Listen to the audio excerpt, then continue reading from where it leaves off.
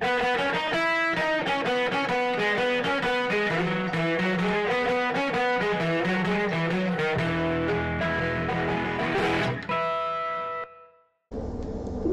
into the show. It is Wednesday morning. I appreciate you joining me today.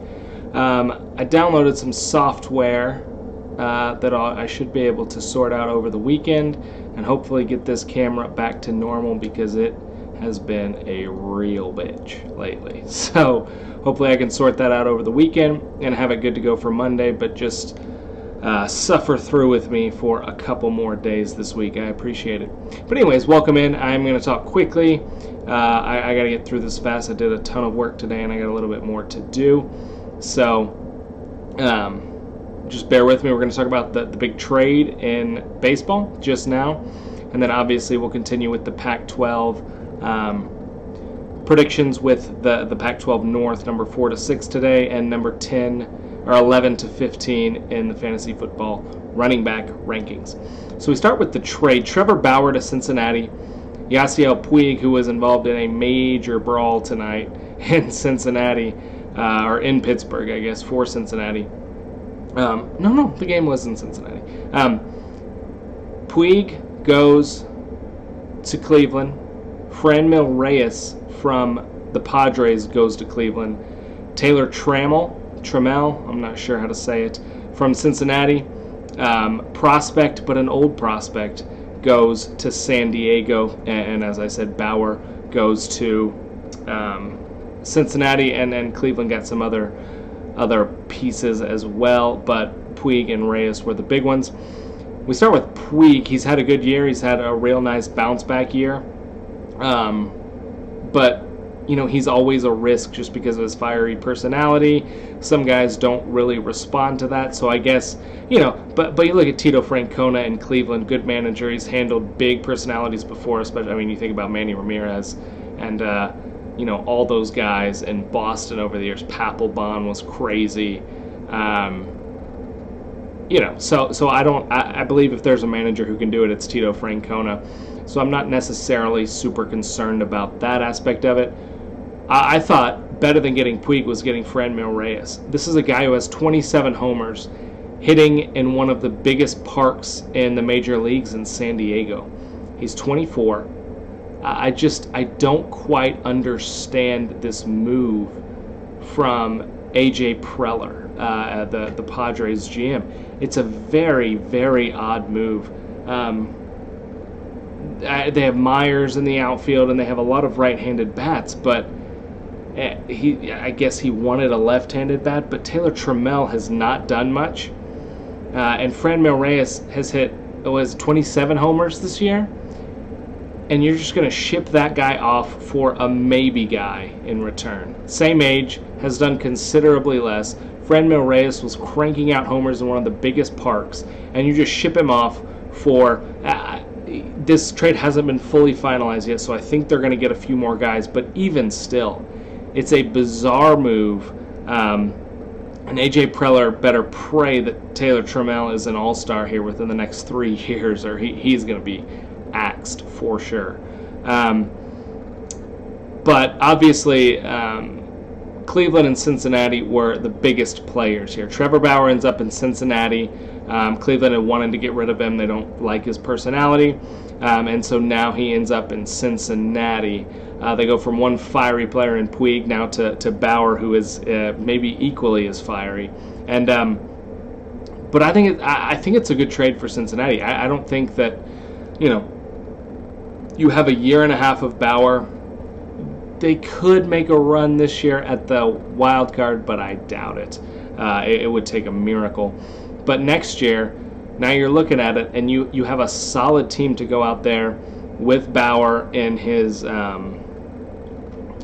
final year before he becomes a free agent, and have a real shot, maybe at the division, certainly at the wild card. So it's not a bad move from the Reds, especially considering they didn't give up a ton, especially the fact that they have Nick Senzel, who's really working out in center field, I think helped and allowed them to feel like they could trade Taylor Trammell and be okay. So that's all I've got. An interesting trade. Oh, finally, I think Cleveland really bolstered their outfield. They got some right-handed bats that they needed. Franmil Reyes is going to be a beast in Cleveland. I think it's a terrific trade for them, especially when you consider kind of the personality issues they were having with Trevor Bauer. To get him out of there is probably in their best interest. So I think Cincinnati, Cleveland, probably winners here. And then I think San Diego's the big loser, depending on what other pieces they get, if any, in this trade when it's finalized. All right, move on to the Pac-12 North, number 6 through 4. I'm going to go quickly here, since these are crap teams. We have Oregon State at 6. I think that's obvious. They are terrible. They're going to be terrible. They're going to continue to be terrible. And maybe the worst sports program in college sports. They have a good baseball team, but failed this year. Cal at 5. We all watch the Cheez-It Bowl. We know how bad Cal's offense is. Their defense is good, and if their offense can get some production, maybe they can be a decent team, but I think it would take a miracle to be anywhere above 5, and a pretty good Pac-12 North. And finally at 4, Washington State, the Pirate, coming back for another year with Wazoo. Should be a slight down year. Lost a lot of guys, but he's one of those guys that always surprises you and is able to reload despite not having, top recruiting classes. He's still always seems to be able to get his guys in there and have good teams. So we'll see. I think 4 for them, but it wouldn't shock me if they ended up second or even winning it. So there we go. That is the Pac-12 North. Finally, we move on to fantasy running back rankings. At 15, we have Derrick Henry of the Titans. Remember, this is half PPR, so adjust slightly either way. He would obviously be adjusted down probably significantly in full PPR. He's not a great pass catcher, but if they commit to giving him the football, then the sky's the limit for Derrick Henry. I mean, he could be a top 10 RB for sure if they commit to the running game. Taylor Lewan being out for 4 games probably is definitely a concern, but I don't know if it would keep me from drafting Derrick Henry just because he was going to be out 4 games, because I can probably make it through 4 games and get his production back to where it needs to be.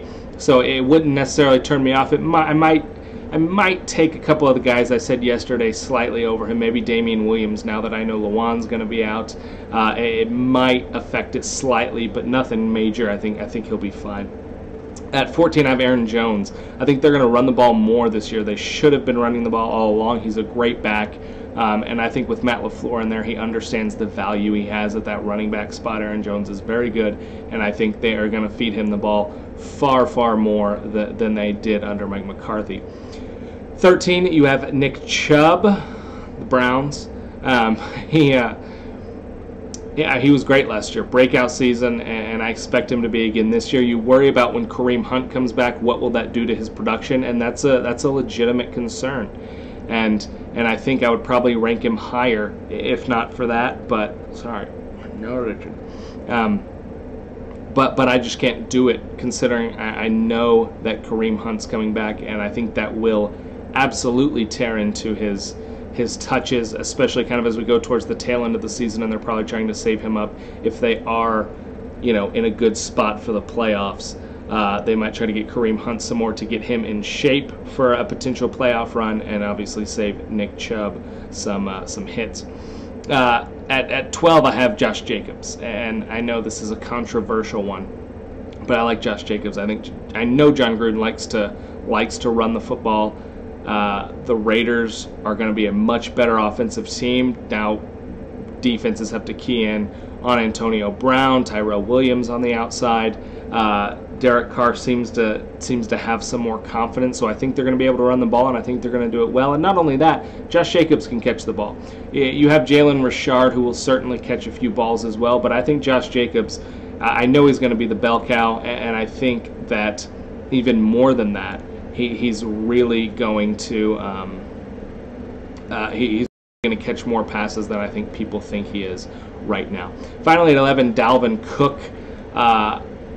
I think he's overrated, but I keep coming back to just his sheer talent, and the fact that the Vikings want to run the football. They want to run the football. He's got loads of talent. You worry about his injuries, obviously, but with the talent he has, I'd be willing to take a chance on a late second-round pick on Dalvin Cook because, again, the talent is there. You know he's going to catch passes. You know he's probably going to be their goal line back. So Dalvin Cook at 11. There you have it. That is the show for today. Make sure to like, subscribe, and hit the notification bell so you know when we are live every morning at 6 a.m. Thank you for watching.